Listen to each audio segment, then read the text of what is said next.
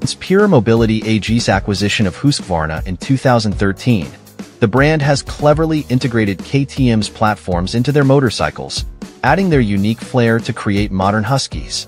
While models like the Norden 901 and 701 Supermoto/Enduro have seamlessly bridged the travel and street sectors, the Svartpilen and Vitpilen naked models stand out with distinct identities tailored to specific markets. While the Svartpilen 701 garnered praise, its single-cylinder engine sparked curiosity about its potential with a twin. In response, Husqvarna introduces the Svartpilen 801 for 2024, housing the robust 799 cubic centimeters LC8C engine borrowed from KTM's 790 Duke. Yet, a crucial question remained. Would this upgraded engine propel the Svartpilen 801 into a league of its own? The LC8C engine underpinning the Svartpilen 801 isn't shrouded in mystery. Shared among KTM, Husqvarna, and GasGas under Pure Mobility, it's the same power plant found in KTM's 790 Duke. Notably, this engine, reintroduced recently, is produced by KTM's partner CF Moto in China, also featured in some of their models. The 799 cubic centimeters, liquid-cooled parallel twin engine boasts double overhead cams, each cylinder equipped with 4 valves. Its bore and stroke measure 88.0 by 65.7 millimeters, complemented by lightweight forged aluminum bridge box pistons and a 12.5:1 compression ratio. Crafted from high-pressure cast aluminum, the crankcase maintains minimal wall thickness, contributing to the engine's svelte 114-pound weight. Sleeveless aluminum cylinders, coated with Nikasil, ensure durability, while semi-dry sump lubrication and 15,000-kilometer (9,320-mile) service intervals enhance maintenance efficiency. 2 balance shafts, one positioned ahead of the crankshaft and the other amidst the camshafts, ensure smooth operation. The cylinder head houses a pair of assembled camshafts, lighter than their one-piece forged counterparts. Actuated by diamond-like carbon-coated finger followers, steel intake and exhaust valves, measuring 36 mm and 29 mm respectively, facilitate efficient gas exchange. Fuel delivery is managed by a duo of 46 mm throttle bodies controlled via ride-by-wire technology. Exhaust gases are channeled through a pre-muffler chamber housing catalytic converters, concealed between the engine and swing arm, before exiting through a stainless steel silencer. Experience swiftly confirms the LC8C's prowess. Husqvarna asserts 105 horsepower at 9,250 RPM and 64.0 pound-ft of peak torque at 6,500 RPM. While these figures may lag behind larger displacement LC8C iterations like the 890 and 990 versions, they perfectly complement this bike's design and performance. Our day of riding unfolded as we pursued the lead rider through stunning mountain roads just north of Toulon, France. Covering 150 miles, our journey was spirited, navigating narrow, occasionally damp roads teeming with cyclists on a bustling Saturday. Amidst the realm of tight twists and turns, the engine showcased remarkable performance. From the get-go, torque was readily available, gradually escalating towards the 9,000-plus RPM mark. Maintaining the engine within its optimal mid-range was effortlessly facilitated by the standard easy shift-up/down quickshifter, which, we must note, has seen significant refinement with each LC8C iteration, surpassing even the unit on the KTM 890 Adventure we tested just a year prior. This engine epitomizes versatility. Maneuvering through traffic in the quaint villages of Provence, southern France, it exhibits ample torque and predictable behavior, ensuring a smooth ride without any jerky responses or excessive effort.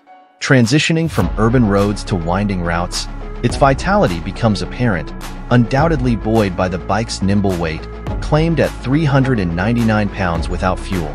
With power to spare, it effortlessly lifts the front tire or induces controlled slides, especially when not constrained by conservative TC settings.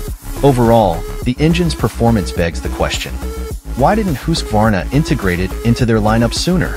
It undeniably enhances the Svartpilen 801, elevating it to a league where it contends with renowned models like Honda's CB650R, Triumph's Trident 660, Ducati's Monster, Suzuki's GSX-S, and Yamaha's MT-07. When it comes to electronics and rider aids, many of the Svartpilen 801's competitors offer minimal or basic packages. However, Husqvarna steps up with a more comprehensive set, albeit with some options requiring additional investment. At the core of the standard package are 3 ride modes: Sport, Street, and Rain. These modes come with preset parameters for MTC, traction control, and ABS, benefiting from a 6-axis IMU for lean-sensitive adjustments. Additionally, predetermined settings for wheelie control, engine brake control, and throttle response are included. Sport mode offers lively throttle response with reduced TC and Supermoto ABS, which doesn't adjust with lean angle.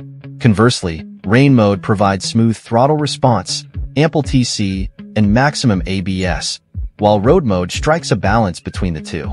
For enthusiasts seeking advanced electronic control, the Dynamic Package, $420, is available. It introduces an additional mode and allows manual selection from 10 levels of TC, 5 levels of wheelie control, and adjustment of MSR, motor slip regulation. Cruise Control, $289, is also an option, requiring installation of a new control pod on the left handlebar. This upgrade adds a programmable custom shortcut button, enabling convenient control over various aids. Menu navigation is a breeze with the left bar control pod, featuring a block of up/down, left/right buttons for swift selections. The 5-inch TFT display shines with brightness, offering clear and informative visuals, along with various view options tailored to individual preferences.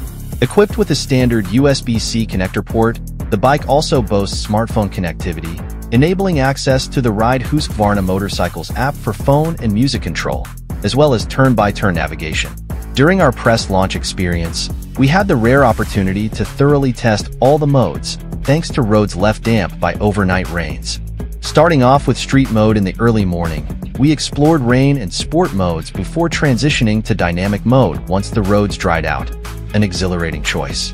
While Sport mode offers a thrilling ride for those not opting for the Dynamic package, having complete control is an appealing luxury we would recommend. Despite its understated Svartpilen styling, think of this bike as a wolf in sheep's clothing. It shares a lineage with a brand whose motto is "Ready to Race," and it lives up to that legacy. With the right rider aid and mode settings, the Svartpilen 801 reveals a delightful naughty streak, ensuring an exciting ride every time. Chassis and ergonomics. Compared to its predecessor, the 701, the Svartpilen 801 has undergone significant changes in its chassis. The frame now comprises a tubular steel front section, utilizing the engine as a stressed member, while the subframe is crafted from cast aluminum, serving as the rear end's tail section without any separate plastic bodywork. A die-cast aluminum swing arm directly actuates the shock, allowing space for the exhaust pre-chamber in place of a traditional linkage. In the realm of suspension, the Svartpilen holds an advantage over some competitors. Up front, it features a 43mm inverted